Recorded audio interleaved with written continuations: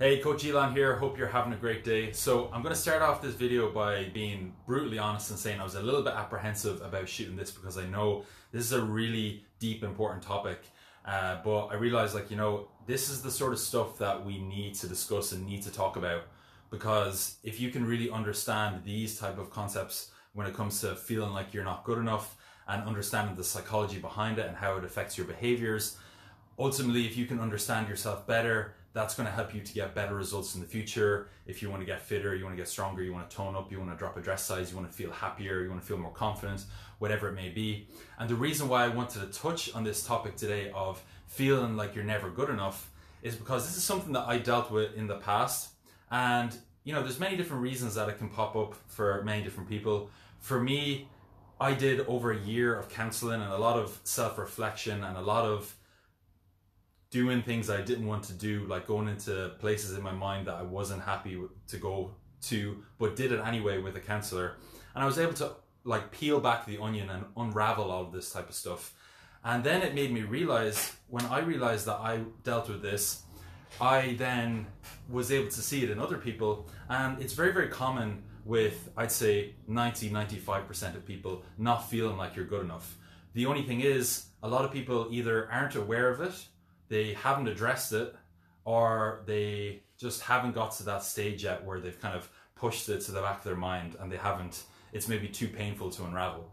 So it's really important to talk about feeling like you're not good enough, because this is essentially one of the main things that holds back everybody, men and women combined, from getting the results that they want to get. Because if you want to improve your quality of life and you want to feel better, you want to have more energy, you want to feel more confident, you have to address these deep foundational issues. And when you do address these foundational issues, that's what's ultimately going to help you get better results in the long run.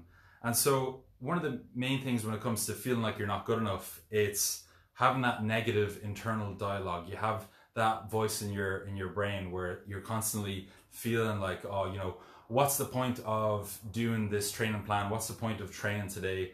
What's the point of being good with my food, because I don't feel good enough and I don't love myself, so nobody else is ever going to love me, so what's the point of even trying to make an effort with things? That's the mindset that I see a lot of my clients getting into, and that's where I was at some point a few years ago as well, but thankfully I'm past that now.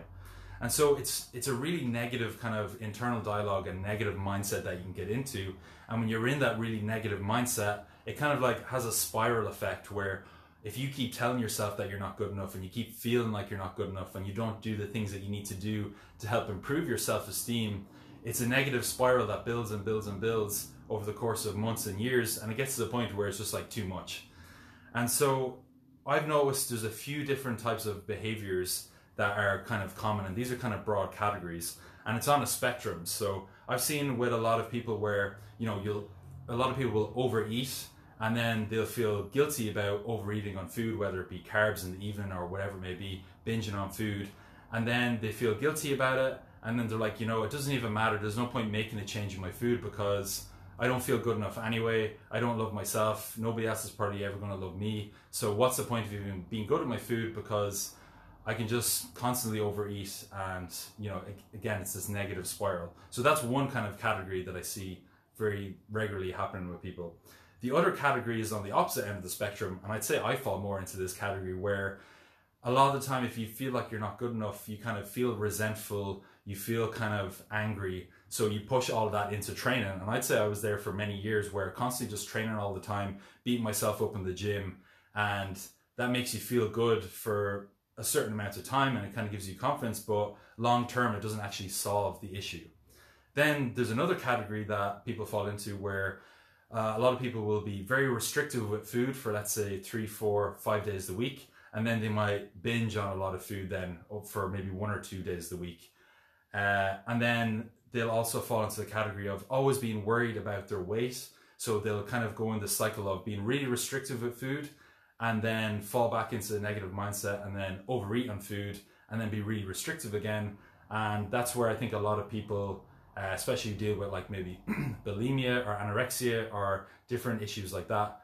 That's kind of the category that's kind of similar to what they're in. It doesn't necessarily have to be bulimia or anorexia or anything like that, but even just being really restrictive, going through these phases of being really restrictive and then overeating and then constantly being worried about weight and being in this negative spiral, it's really, really tough when you're in that frame of mind.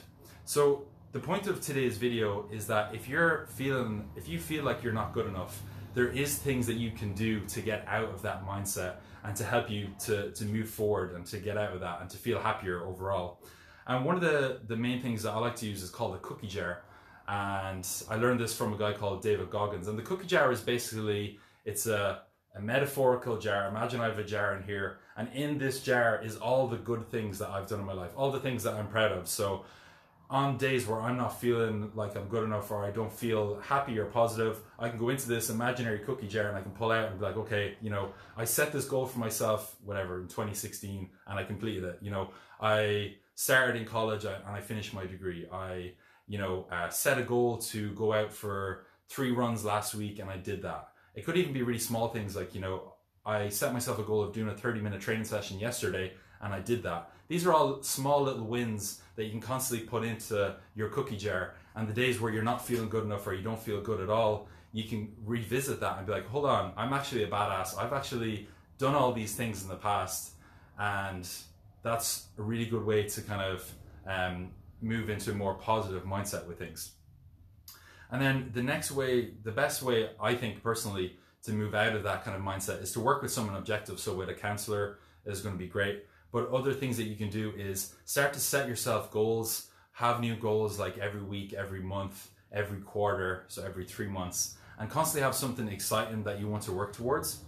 And then also having some accountability. So you can have accountability from a coach like me, you can have accountability from a friend, you can have accountability from a counselor, you can have your own self-accountability. It's just quite tough. It takes kind of years to get up to that stage, but it does work. But having some type of accountability from somebody else.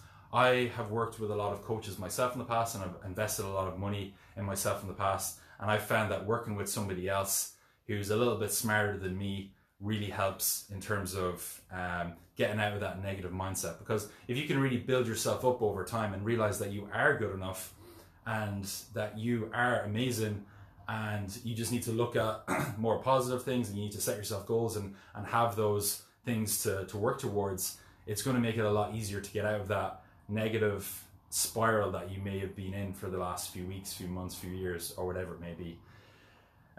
So yeah, that's just briefly touching on that topic. I suppose the main takeaway for today is to, peel back the layers. Don't just look at everything as surface level, and really have a deeper look at yourself and kind of what's maybe stopping you from getting to where you want to be. It could be that you're not feeling good enough. It could be so many different things, but that's just one thing that I thought was really important to talk about today. And yeah, I hope you found it helpful. If it was, drop a comment down below. If you have any questions about anything, feel free to ask, and hope you enjoy the rest of your day.